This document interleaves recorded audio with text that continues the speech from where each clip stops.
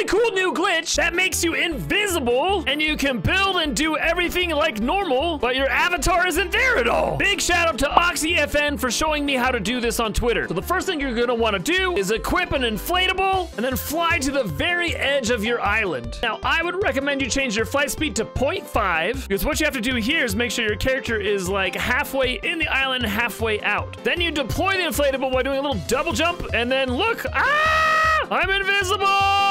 And I have all of my building abilities. I can pull out full galleries. See, here we are. We're just gonna place a whole gallery down. Like, I have full building ability here. Like, it's just like I'm building in the first person. There used to be a trick where you could do this, but this is way easier and it's pretty dang smooth, guys.